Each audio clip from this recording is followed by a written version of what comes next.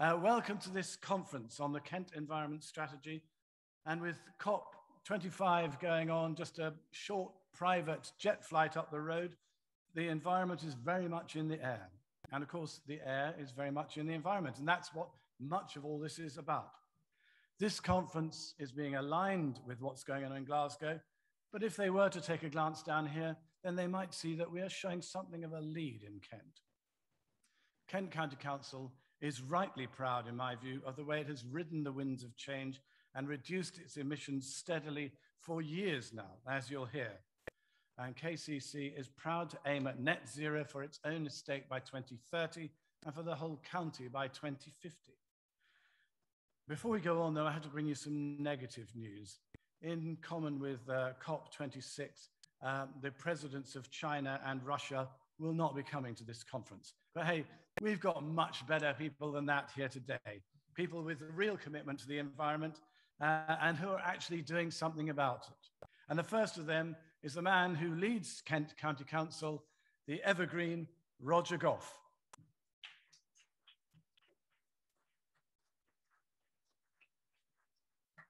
Thank you, Sean. Good afternoon, everyone, and welcome to this event, the 5th Kent Environment Strategy Conference since the strategy was launched back in 2016.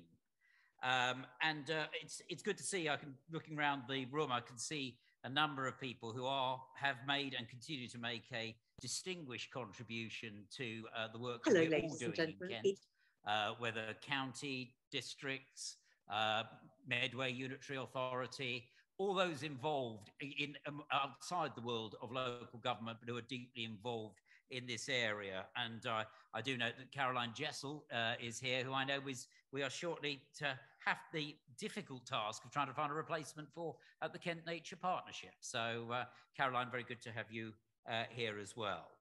Now, of course, this year the conference coincides with, as Sean mentioned, the 26th UN Conference of the Parties in Glasgow, better known as COP26.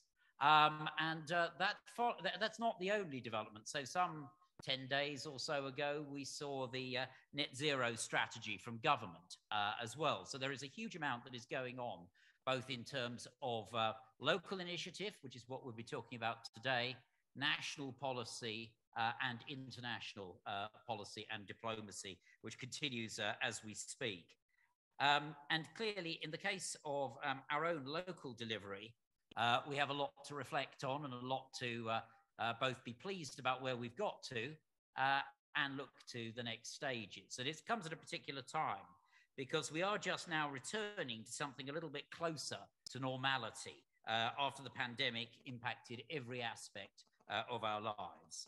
Now, we do have the opportunity to capitalize on the beneficial changes that this initiated, including the switch to more flexible working, our increased appreciation for green space, and our digital shopping habits. But it is, of course, worth saying, too, that we're at the point where all of these things get a little bit tested, because we are now at the point where we start to make a partial return to normal. How much of what's been gained do we hold on to, as well as seeking to make up what has been lost? And I think that will be an important test for all the partners involved in these initiatives as to how we make the most of what we've learned from the pandemic and apply it in what we hope will now be a very different world.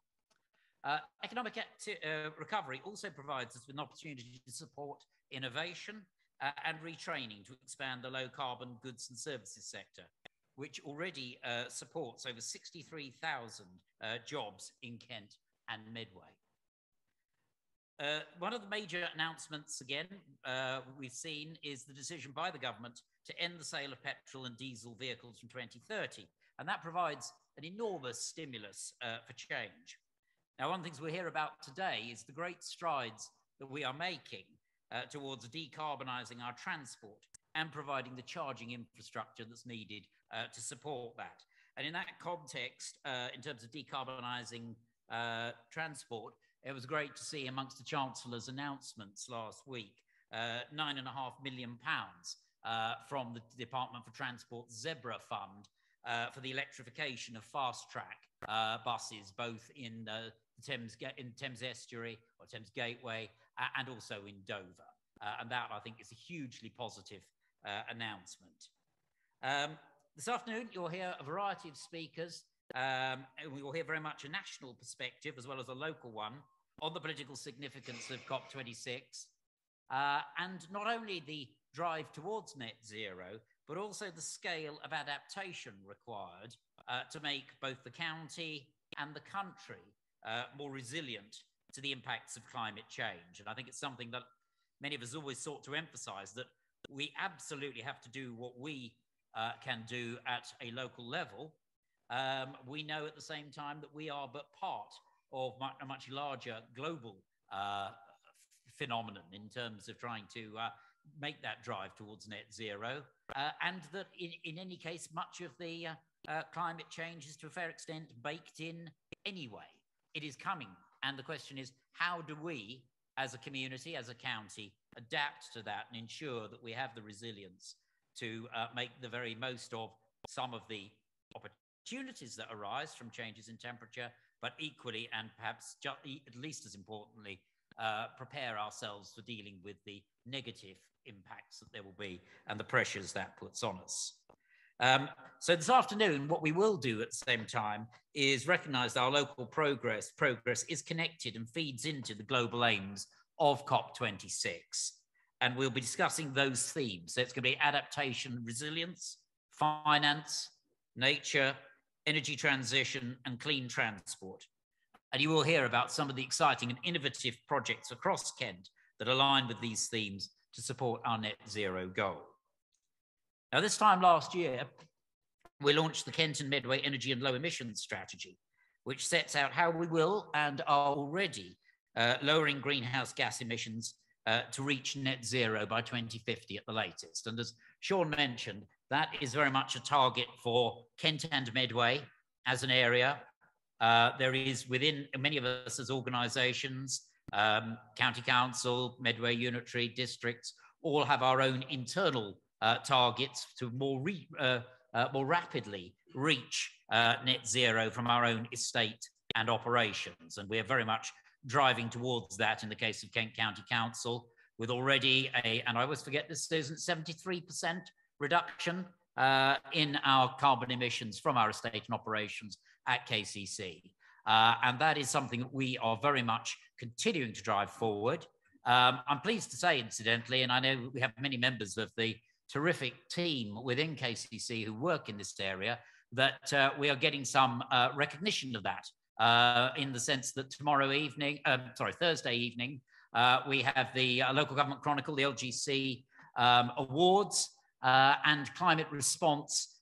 We, Kent County Council, are one of the finalists for that. So I think that reflects some of the tremendous work that's gone on, and I know not only within the County Council, but across our partners as well. So I say we have much to be pleased with in terms of our progress, but I think we do recognise that the challenges are still very much there. The targets raise big questions for all of us, and above all, to actually achieve collaborative action and a recognition that this will touch every area of our lives. The way we conduct business, how we travel and heat our homes, and even our shopping habits. So I hope that this afternoon we managed to come out of this both very much given the confidence and the pride in what we have achieved already, and that gives us confidence for the future, but also to recognise the steps that we need to take and will take to ensure that we deliver those interim net zero targets for many of us as organisations, and then for all of us as a county to deliver that for 2050.